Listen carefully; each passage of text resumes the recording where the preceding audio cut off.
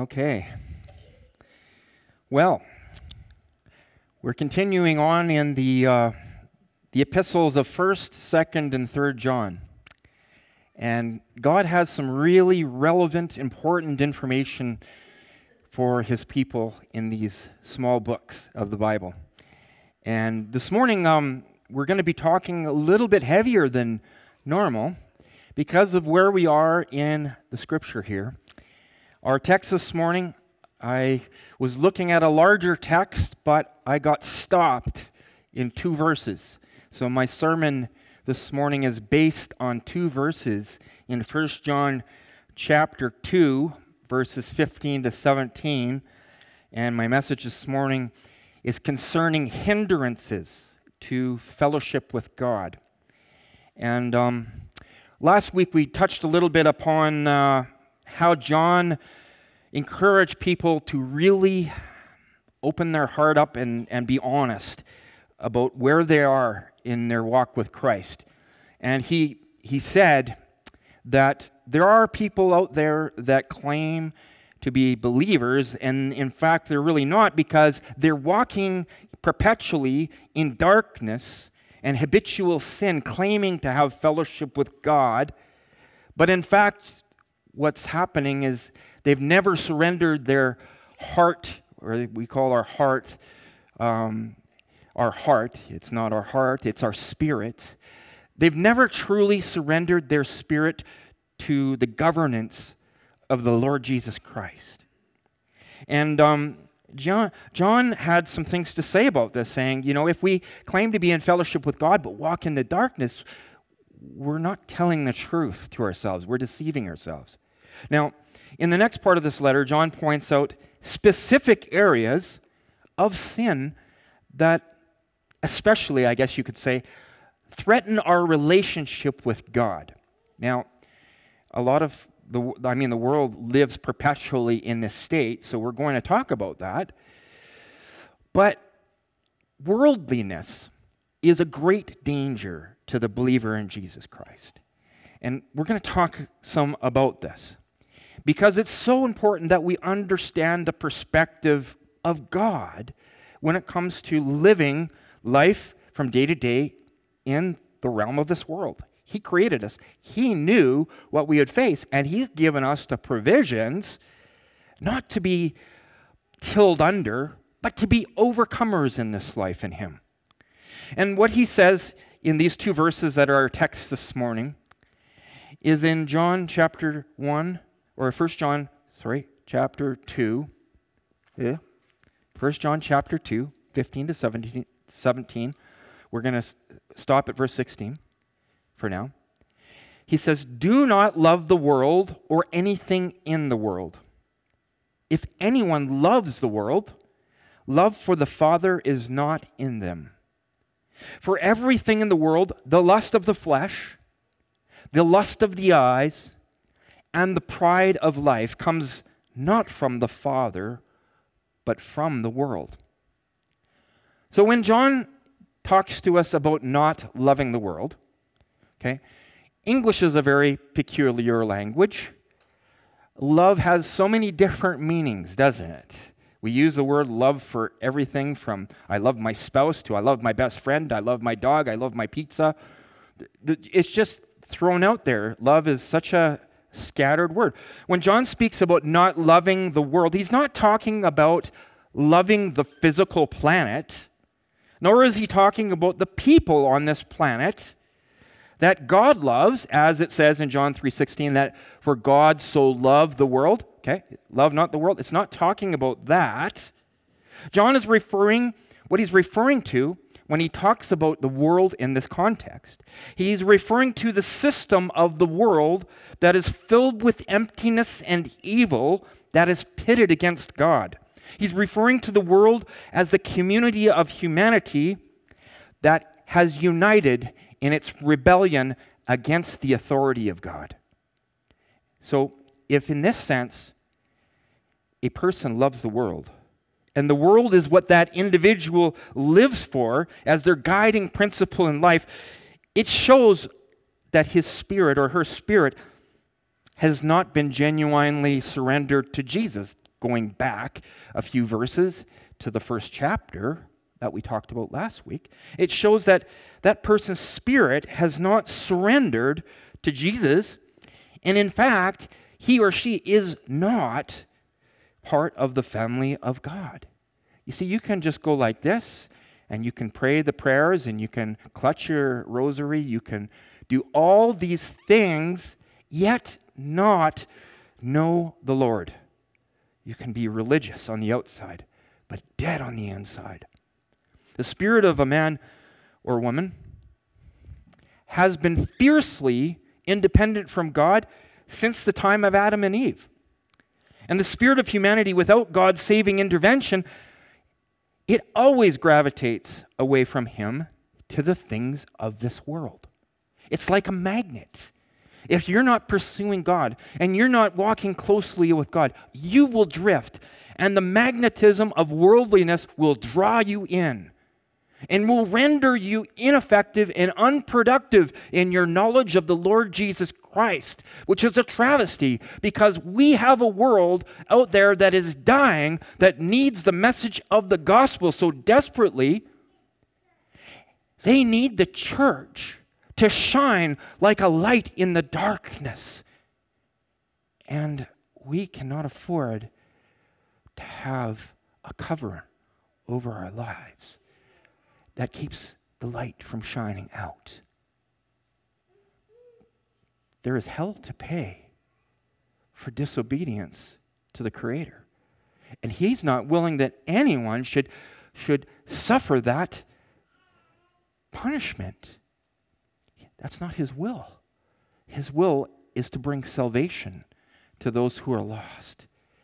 And His will is that His people bring His message to the lost in the power of His Spirit. And if that's the case, we have to clear away from worldliness. Otherwise, we will not be effective. Who wants Christianity that is sour-faced, bitter, angry, and compromising? Who in their right mind would want to saddle themselves with that kind of cement shoe? It really is. The Christianity that we put out there is the Christianity that people perceive. And if we're putting out there a Christianity that is not true to the principles of the Word of God, that is melded with worldly values, the system of this world, rather than in Christ, to our detriment, the light that shines is not shining. And who wants that? I've had people tell me, why would I want Christianity? All I see is blah, blah, blah, blah, blah, blah, blah, blah, blah. Yes, sometimes there's people that have an excuse, and they'll look to every excuse, and they'll pick the one out of the hundreds, and they'll use that as their excuse, as their escape. Sure, that's true. But the reason why John is preaching about or teaching about worldliness is because it is a temptation of the heart of a human being to wander from the living God. That spirit of man, fiercely independent from God since the time of Adam and Eve, is in us. Yes, it has been put down, and we're no longer a slave to it, and we don't have to listen to it. If we walk in the Spirit, we will not fulfill the desires of the sinful nature. That is true. But if we are not walking in the Spirit, if we're not walking in step with God, we're in grave danger of becoming worldly.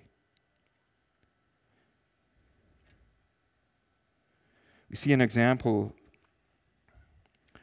of human history where people decided that they would do things the way that they wanted to do them, and that they would make a name for themselves, and that God could just be put over in the corner, and they were going to make their life wonderful. They were going to build their life without reliance upon God. Now, you guys know the story of the Great Flood. Most of you have heard of the story of Noah and the ark, right? And the Great Flood. We all know this. God decided to wipe the world clean because the people of the earth of that day had become exceedingly violent, and the thoughts of most of the people, it said in the scriptures, were evil all of the time. Most of the people, their thoughts were evil all of the time. Noah, amongst the people in his generation, found favor with God. And as a result of that, God decided to save him and his entire family to repopulate the earth after he wiped it clean. So they took the animals onto the ark, and the flood came, and then they stepped out of the ark, and they began to establish human community back in the earth. The animals multiplied. Now they were all in the area around the mountains of Ararat, which is in modern-day Turkey, and that area down into what they call the Fertile Crescent, the Euphrates and the Tigris River, that area in there, that was the first place where things started to happen again after the Great Flood, because the Bible says that the ark landed on the mountains of Ararat. So that's where they started from. That's where all of ancient history comes from, that cradle. Now, in Genesis 9:1, we read, God blessed Noah and his sons, saying to them, be fruitful and increase in number and fill the earth. So once they came out of the flood, God told them, fill the earth. Have big families. Zeemers aren't here this morning. They're obeying the command of... No, I'm just saying, if you want to have 9 kids or 10 kids, that's great. If you can afford that, that's awesome. Children are a blessing from God. So God asked Noah and his family to spread out and go throughout all the earth. Now, Noah had 3 sons named Shem, Ham, and Japheth. And sadly, we see it right as soon as they get out of the ark, the stories, if you read the stories, that sin nature inherited from their great-great-great-great-great-great-great-grandfather Adam was very alive and well. And God recognized that. He even said after the flood, he says, from childhood, the inclination of people's hearts is evil all of the time. I'm not going to destroy the earth again like that, even though that's the case. Ham had a number of sons named Cush, or had a number of sons, and one of his sons was named Cush, I should say. And he, in turn, had a son named Nimrod. Nimrod is not a very wise guy. We all use that expression. Don't be that guy, you know. But Nimrod, in his day, was actually very popular. Nimrod was powerful. And he was also a great hunter and known as a city builder. Amongst the things he did, he founded some of the greatest cities of the ancient world. He founded the cities of Nineveh and the city of Babylon. And we read in Genesis 11 that the people of his day, rather than go out into all the earth and spread around and repopulate the earth, they decided to gather themselves together to build a great city and to construct a great tower made of mud bricks that would reach into the heavens. Rather than filling the earth as God had commanded them, they wanted to construct a one-world empire, to stay put and to make a name for themselves in this world apart from God. We read in Genesis chapter 11, 4-9, then they said, come, let us build ourselves a city with a tower that reaches to the heavens so that we may make a name for ourselves. Otherwise, we will be scattered over the face of the earth. But the Lord came down to see the city and the tower the people were building. And the Lord said, if as one people speaking the same language they have begun to do this, then nothing they plan to do will be impossible for them. Come, let us go down and confuse their language so they will not understand each other. So, this is the case, right?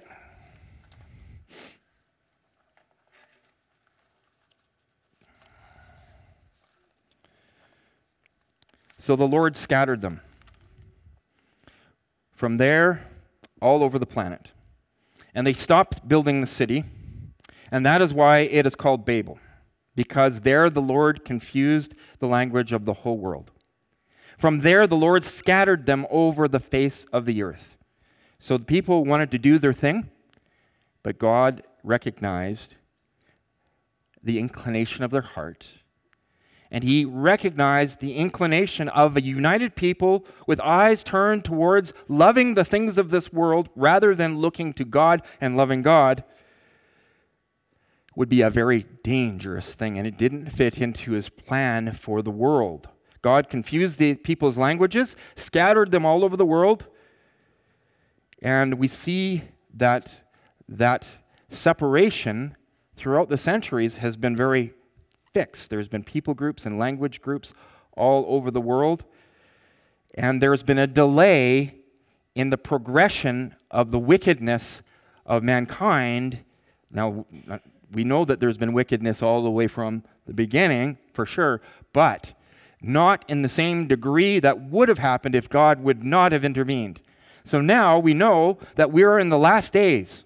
We know we're in the last days because what God interrupted just after the flood is what we see happening all over the world today.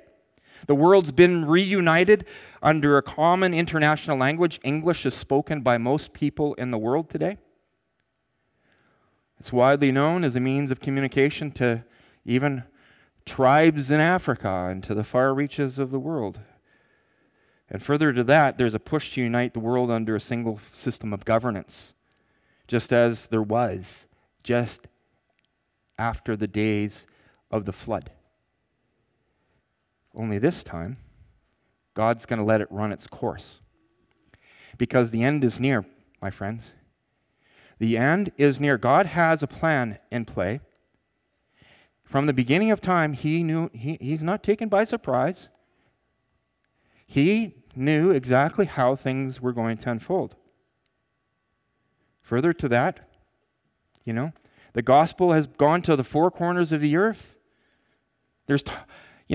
And despite the fact that there's revival taking place in different places in the world, as a whole, the world of humanity is still in the same place as it was in the days of Nimrod. They're fiercely independent in united rebellion against the living God. And we can see the pressures of ungodly humanism throughout our culture, can't we? It's everywhere. In the Western world, there's been a cooling trend for many people, pushing away from the message of the gospel of Jesus Christ, pushing away from the church. And Jesus predicted that things were going to go this way.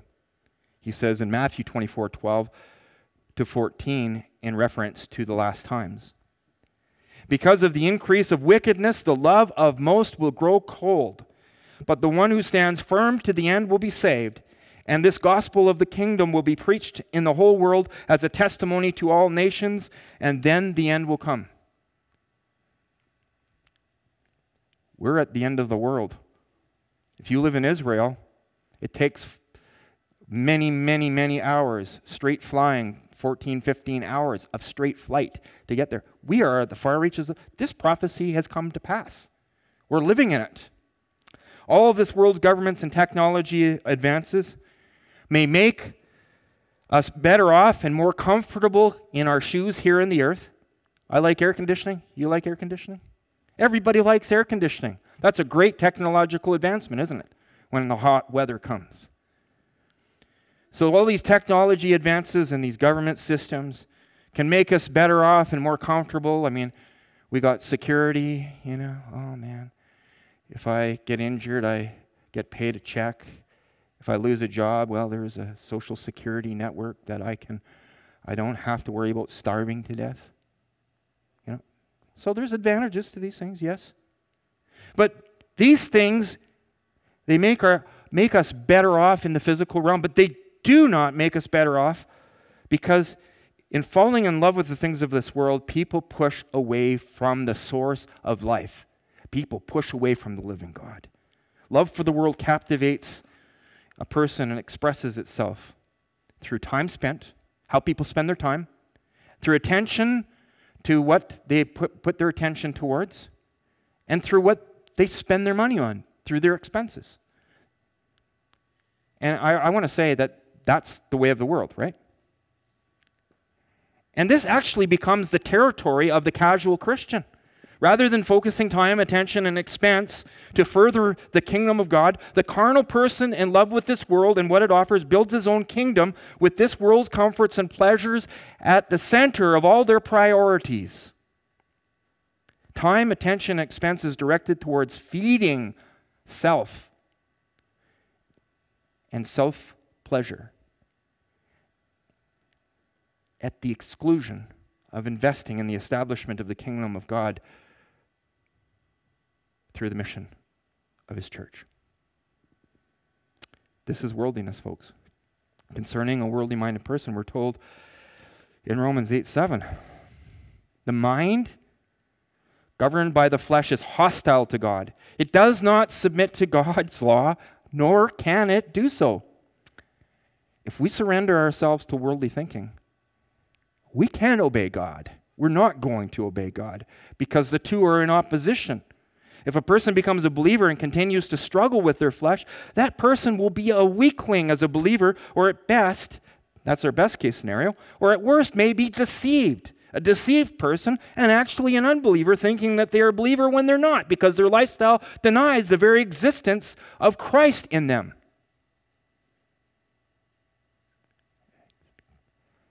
Just because you were baptized as a baby, or maybe you said a prayer once at camp,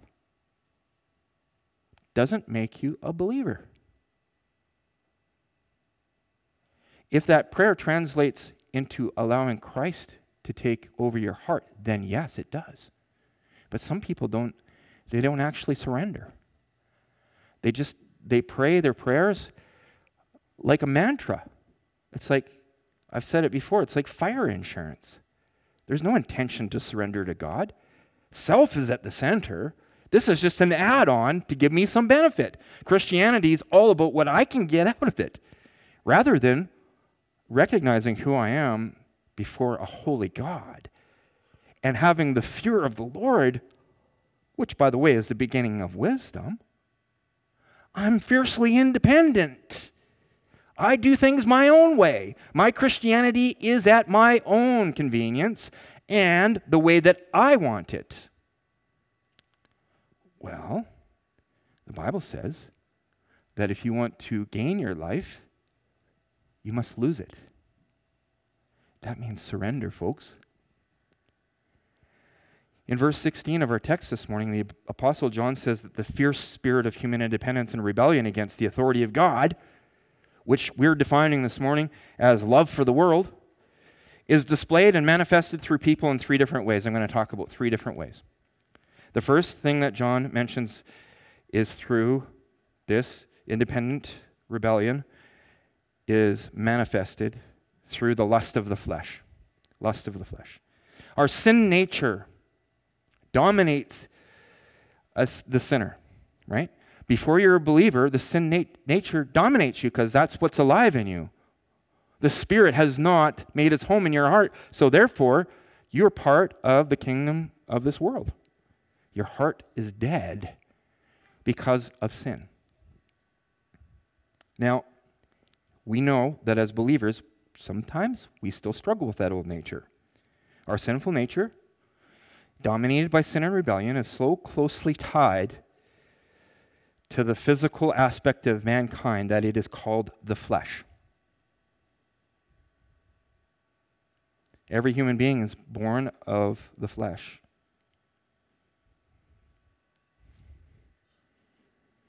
Every human being is born of the union between a man and a woman that produces another flesh-bound human.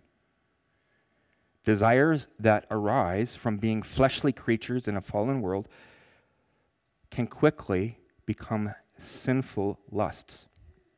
The lust of the flesh is the appetite within the nature of a person for the sins of the flesh. Worldly ambitions or selfish aims. Lusts of the flesh inflame.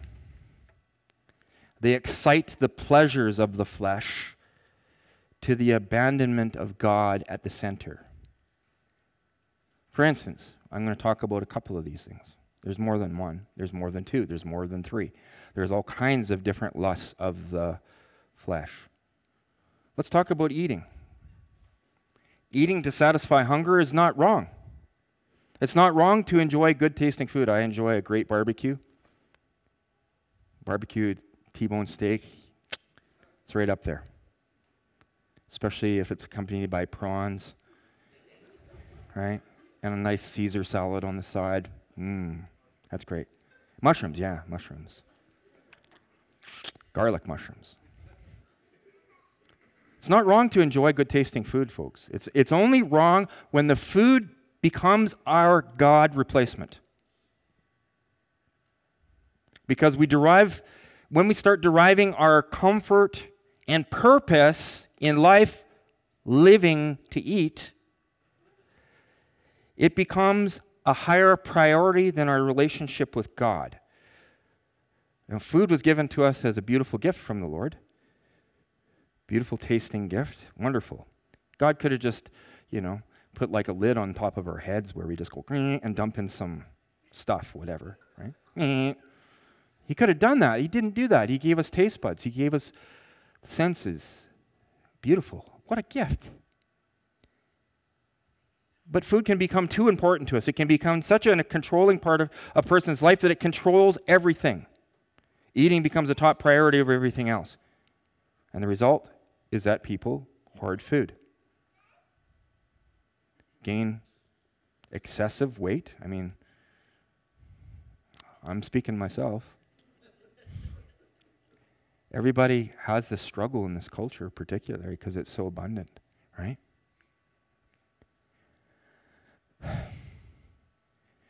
The result is when we give ourselves over to it, to this lust of the flesh, we become unhealthy, undisciplined, and prone to disease.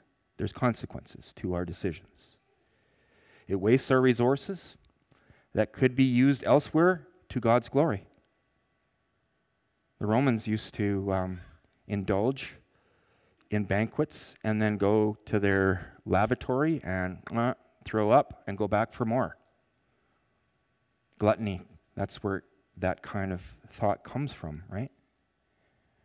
So they just so enjoyed the pleasure of eating that they just wasted it, and meanwhile there's people starving down the street from them. And as Christians, this sin disables us from being able to effectively steward the gifts that God has given us to use for Him. And I'm talking stewards of our physical gifts, because if I'm not healthy, I can't do anything. I can't use the gifts that I've been given, right?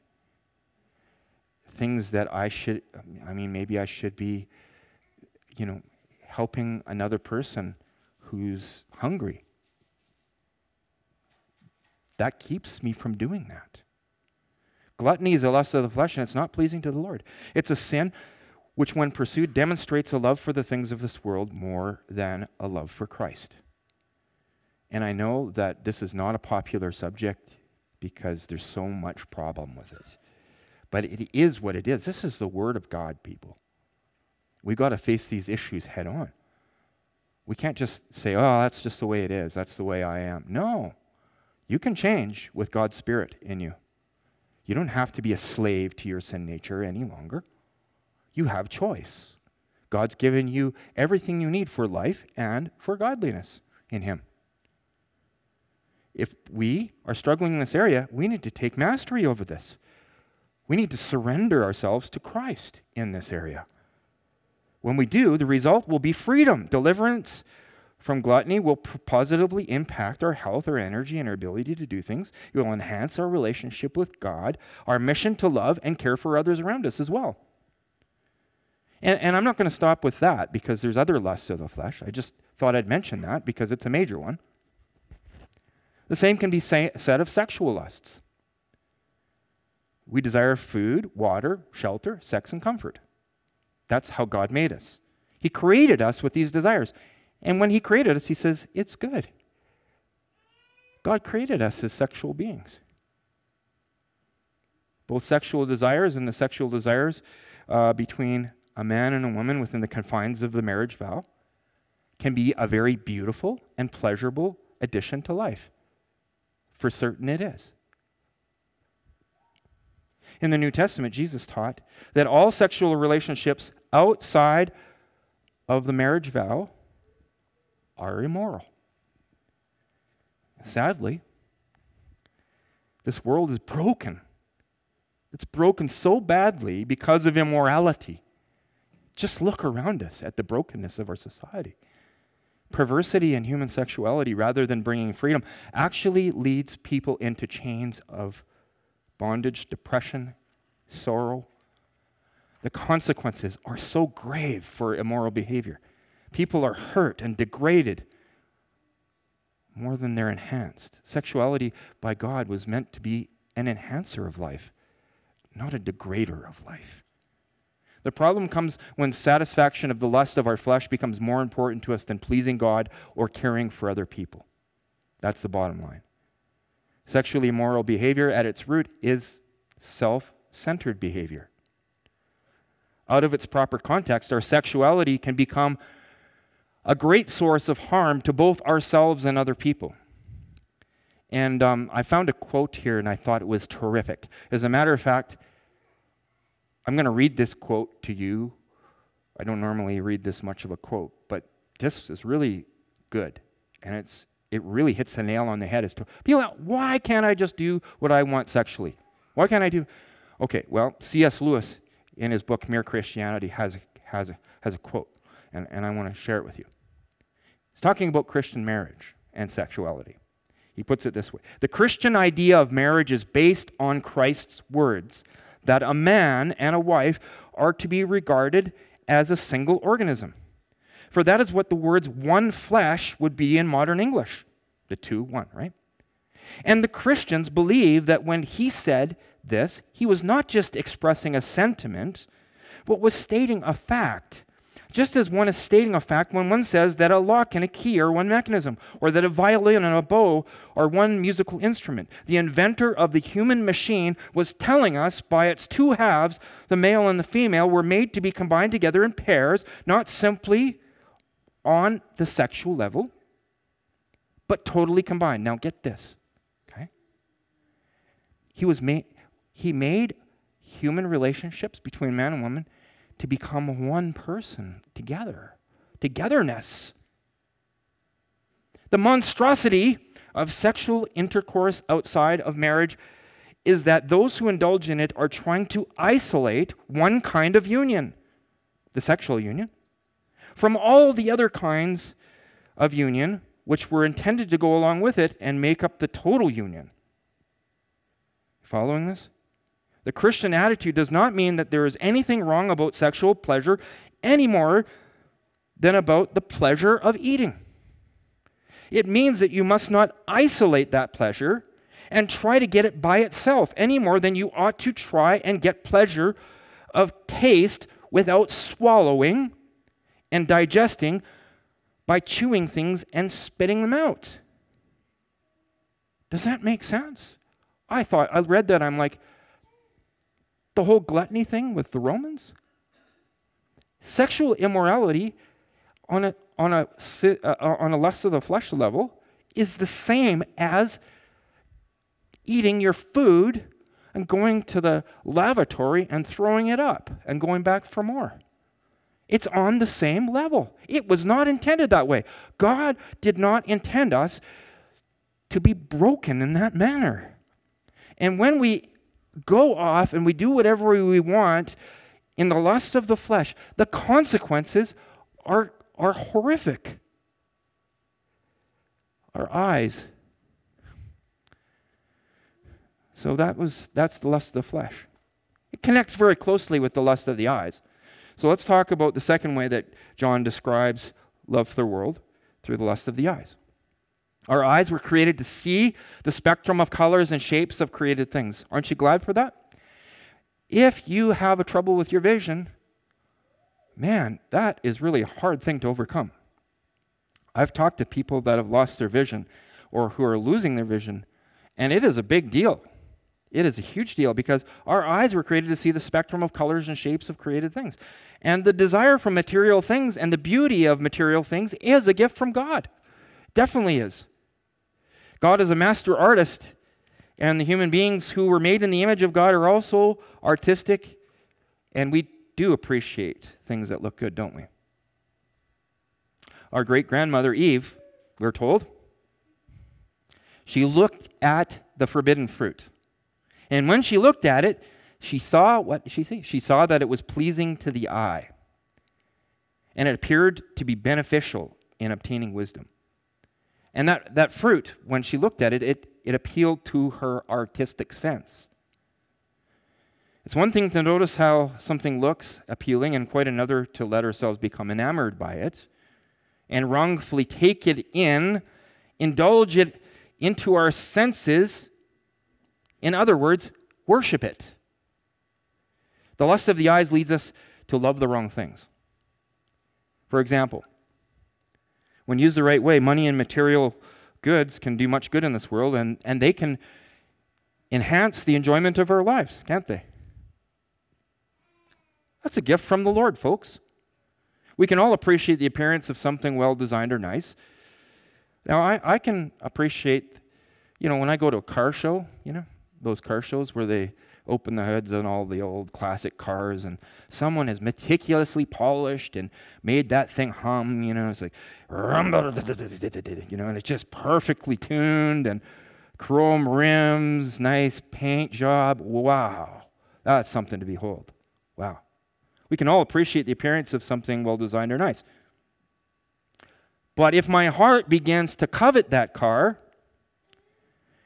and I start to obsess over having a car like that or one better than that, and I'm convinced in myself that my life will not be good until I can get that one, or I can get one like that, this is where I begin to have a problem. When I yield to the temptation of the lust of the eyes, I think that material things, or what appear to be things of beauty and quality, are going to make my life worthwhile. That's where my life turns. As a Christian, when it comes down to it, though, if I lust for something with my eyes, and even as non-Christians, okay, I can't get no satisfaction. Young kids probably don't understand that. Mr. Rolling Stones guy wrote that, right? It's true. If I lust for something with my eyes, when I wind up getting it, what's the result? Am I going to be satisfied with that? No. I just looked on a website talking about the top 30 houses or something that celebrities own, and all these lavish mansions, and they're competing with one another for who has the nicest, 25, 30-bedroom home. Like, are they satisfied? I can't get no satisfaction out of the things of this world, people. You will not gain satisfaction in the things of this world. So when you look at something with your eyes and you think, I need that and it's going to make me happy if I get it, don't give in to the liar. That is the lust of the eyes manifesting.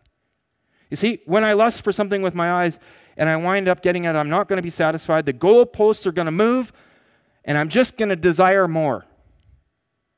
And that's why Paul says to Timothy, Pastor Timothy, in 1 Timothy 6, verses 6 to 11, he writes this. He says, "But godliness with contentment is great gain.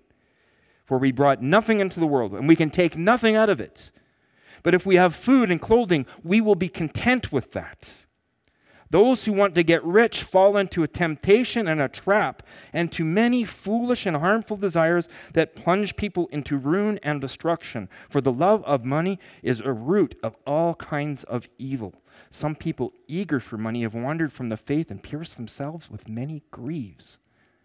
You hear that? So when I'm bound by the spiritual chain of the lust of the eyes, godliness with contentment is not even a consideration. The scripture tells us the root of many kinds of evil is the love of money. Love for money and material possessions, power, success. It might have pleasant outward appearances, but the reality is that these kind of things, as a believer, if I let my eyes wander to these things that those people have, or these things that I think I will need to be satisfied, you know what's going to happen? I'm going to get deceived. I'm going to end up with a heartache. I might even end up wandering from the faith when I give way to this. I will, actually. Money and possessing beautiful quality things in this world never satisfies the soul. Some of the wealthiest persons in the world, you know this. with the nicest cars, the nicest houses, the nicest diamond rings, the nicest clothing, the nicest looking faces with their plastic surgery. They're the most miserable people in the world, some of these people. And I should say that the lust of the eyes is not restricted solely to rich people. Some of the poorest people on this planet fall prey to this sin as well, and they become material hoarders for whatever they can get their hands on. Everything is collected, nothing is discarded, because my security in life has become fixed upon what my eyes behold. The spirit bound by the lust of the eyes can see nothing without wishing to acquire it, and will delight to flaunt it if it is acquired. That's the spirit of the lust of the flesh, or lust of the eyes. Some people aren't happy unless they're always buying something new. Desire for more will bring me satisfaction. I can't get no satisfaction. Remember that next time this temptation comes your way. Do you really need that? Probably not. Maybe you do. Maybe it'd be something God sometimes gives us the desires of our heart. Sometimes He allows us to enjoy something that we want. But that should not dominate my focus. And if it does, it's going to hurt me. It says here, you're going to pierce yourselves with many griefs. Who wants to be pierced with more griefs than they've already had in life? Yay, me. No, you don't want that. Neither do I. So let's listen to the Word of God. The Word of God is wisdom. It is truth. I have advice to some people here today that may be struggling with a sin. Hebrews 13:5 says this: keep your lives free from the love of money and be content with what you have. Because God says, never will I leave you, never will I forsake you. Isn't that an incredible promise? We have it all. When you have Jesus in your spirit, you have what you need. And it doesn't matter what you don't have in this physical realm, you are rich beyond comprehension. Oh God, help us not to covet, not to place value on what we own or how we look, but rather help us, Lord, to focus on the eternal nature of life and your calling for me to submit to you and to be glorifying of you for your kingdom's sake, oh God, that others might come to know the truth that would set them free from the chains of the oppressor, the God of this world.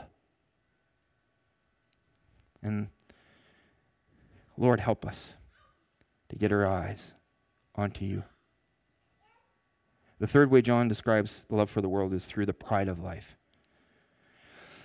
The Greek word for the pride of life, pride in this place here, is a lasagna. No, I'm not talking about the tasty Italian dish, lasagna, right? A lasagna is pride. It is the pride attitude of a man when he lays claim to possessions and achievements in order to exalt himself, because his self-esteem is measured by appearances. Pride. In other words, the pride of life referred here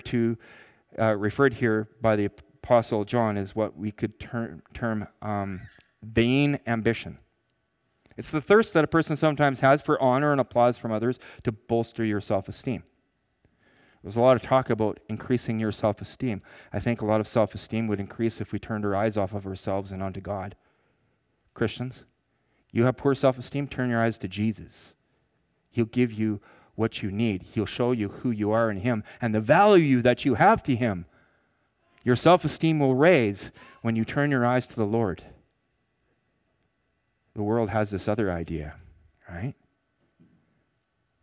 Galatians 5:29-21, the Apostle Paul speaks to what John refers to as all three of these things: the lust of the flesh, the lust of the eyes, and the pride of life. See, if we're looking to self-raise, we're thinking about self.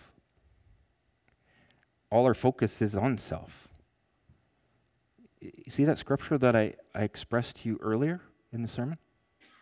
If you want to gain your life, you need to lose it. You don't need to grab it harder. You lose your life for Christ's sake and give your life to Christ and His mission, and you will find life. That life will be abundant and overflowing. Paul says in Galatians 19 to 21, the acts of the flesh are obvious. So we'll start with the lust of the eyes, sexual immorality, impurity, and debauchery, idolatry, and witchcraft. And I've always used to wonder why those things were coupled with this: hatred, discord, jealousy, fits of rage, selfish ambition, dissensions, and factions, and envy. And then he goes, drunkenness, orgies, and the like. I warn you, as I did before, that those who live like this will not inherit the kingdom of God.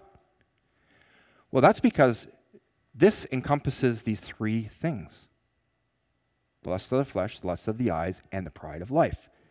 The pride of life encompasses hatred, discord, jealousy, fits of rage, selfish ambition, dissensions, factions, and envy. The pride of life is the root cause of strife in families. It's the root cause of strife in churches. It's the root cause of strife in nations. It exalts self in direct contradiction to Jesus' statement that those who would follow Him must take up their cross. And by the way, that's an instrument of death, and deny themselves prior to following Him. There's nothing at all wrong with taking pleasure and a sense of pride in doing a good job at something. If you're an employer, you always like your employees to have a sense of pride in the way that they carry themselves in their work. You know, rather than, good enough. Sweep that under the rug, good enough. No. Excellence is not a bad thing. And taking that kind of pride in doing your very best with the stewardship of your life is very good. And Christians, we are an example to the world out there. So if you're an employer or you're an employee, be an example of faith and serve your employer well.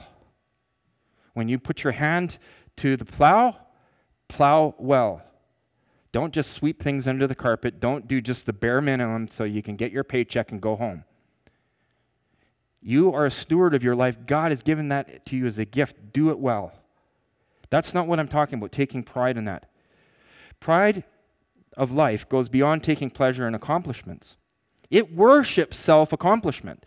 The pride of life is the sin of being arrogant or boastful about what we have or what we have achieved. And it's also the sin of seeing others as inferior on our account due to our wonderful achievements, personality, how we look, or our status. Am I looking at myself as better than the next person because of the way I look, because I'm more famous, because I'm more talented, because I have a position of power that they don't have?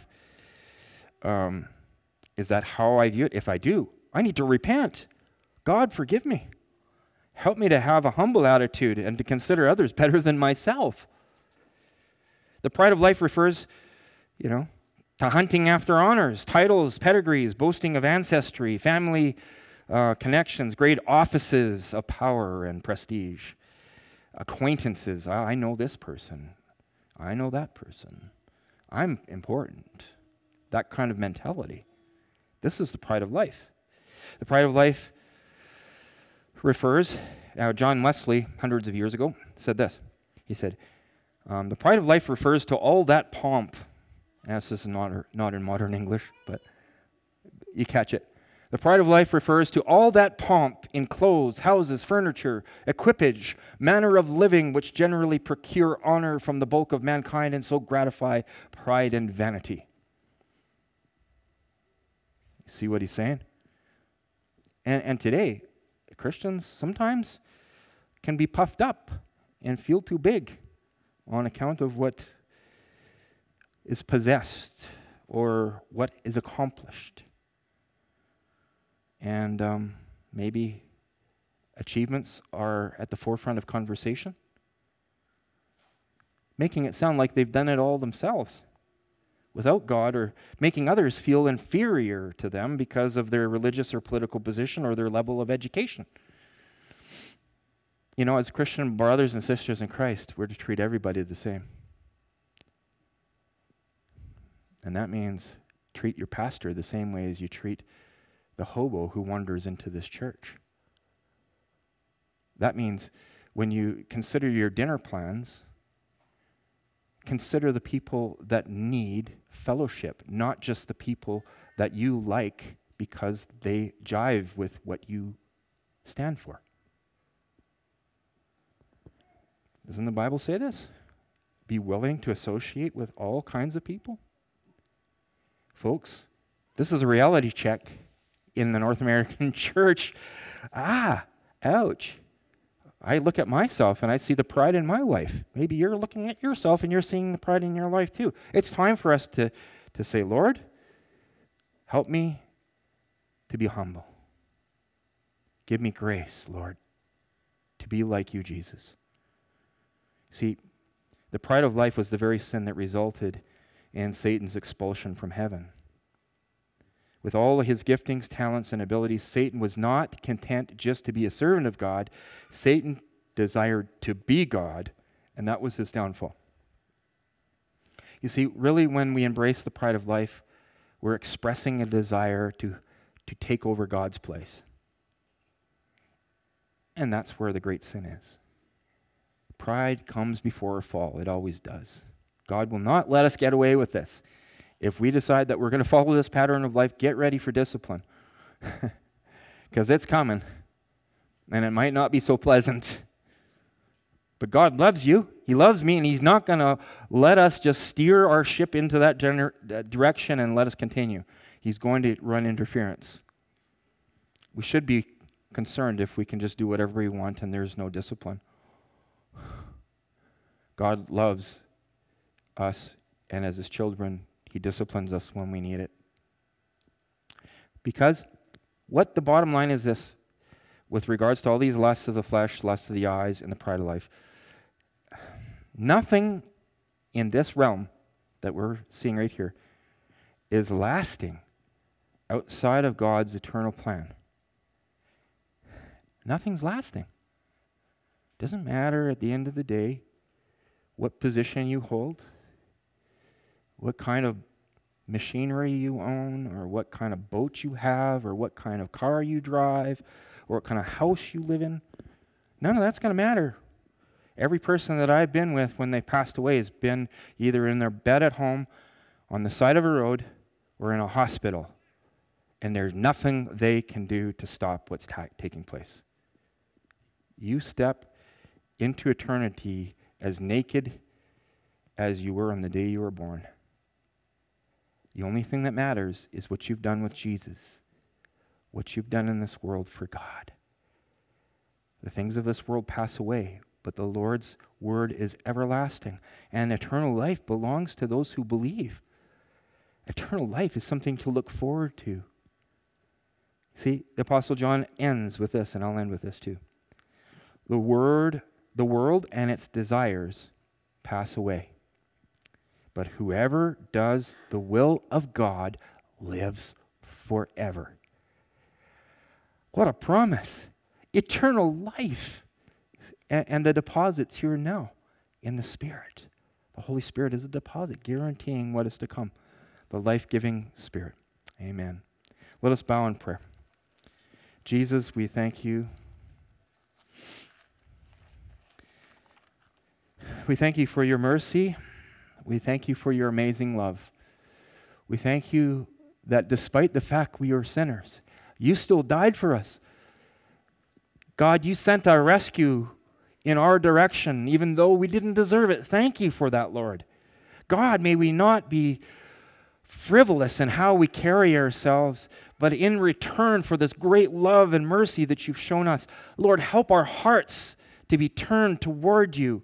May you glorify yourself in our lives, through the various giftings that are amongst your people here today, Lord.